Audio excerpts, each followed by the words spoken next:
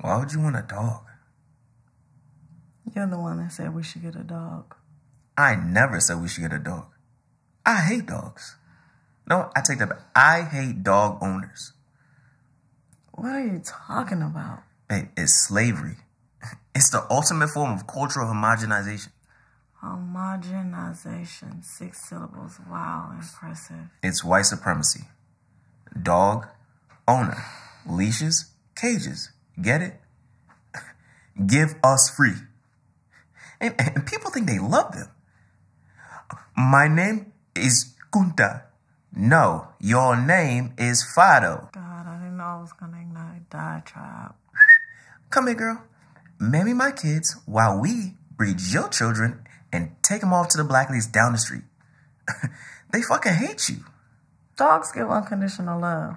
Of course they do. What fucking choice do they have? They're in a house with a fucking sweater on in a foreign land.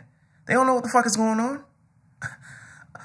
Would you like me to get your paper, sir? Oh, right away. Right away.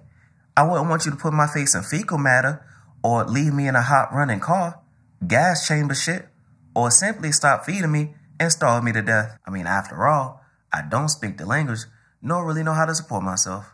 If you don't want to get a fucking dog, just say you don't want to get a fucking dog. And as soon as he gets bucked and rebels against the system, cut his balls off.